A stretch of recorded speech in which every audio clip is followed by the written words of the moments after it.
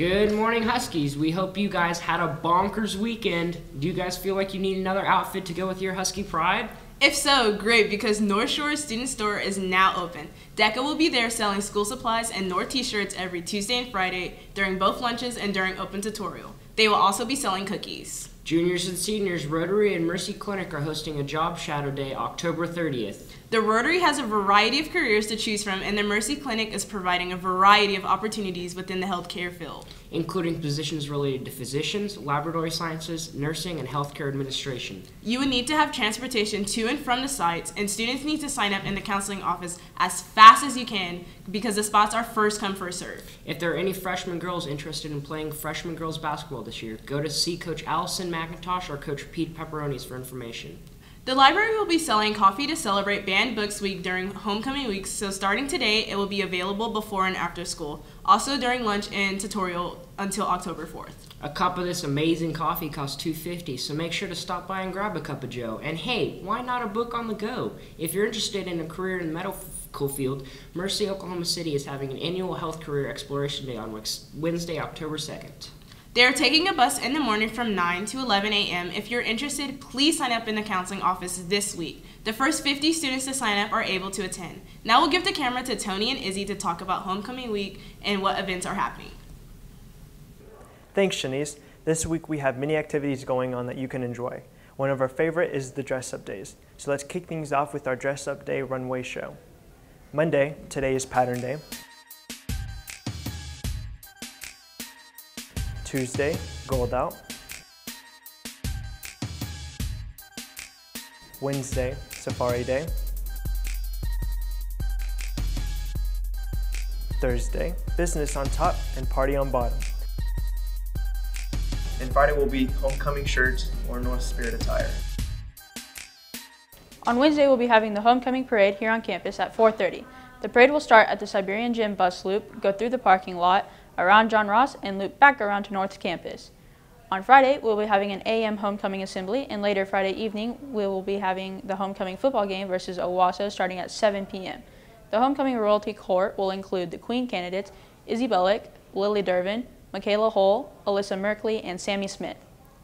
The King candidates, Jack Cheap, Kobe Entwistle, Logan LeBrew, Ben Miller, and Tyler Trulock.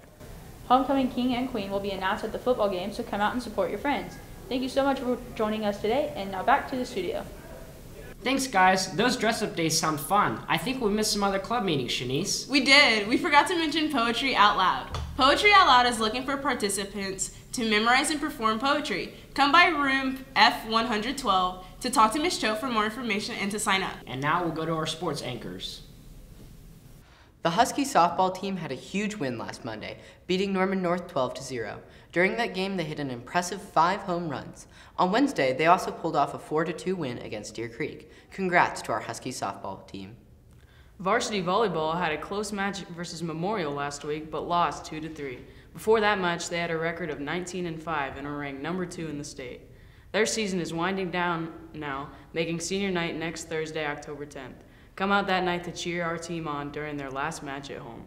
On Friday night, the varsity football team had an away game at PC North. Let's go to a quick video to hear that game went. Putnam City North came out strong, scoring 14 points in the first quarter. In the second, the Huskies scored 7 and the Panthers scored 23.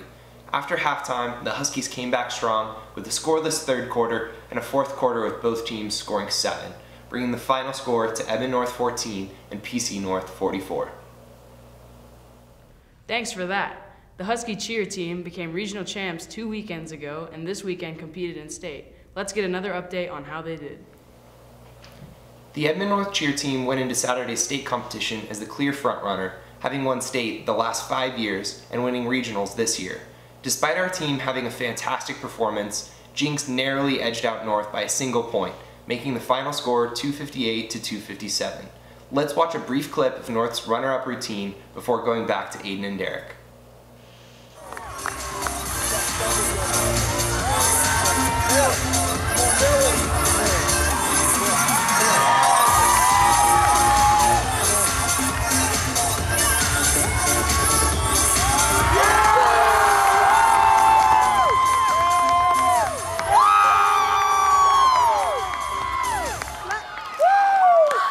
Congratulations to cheer and to the entire athletics department.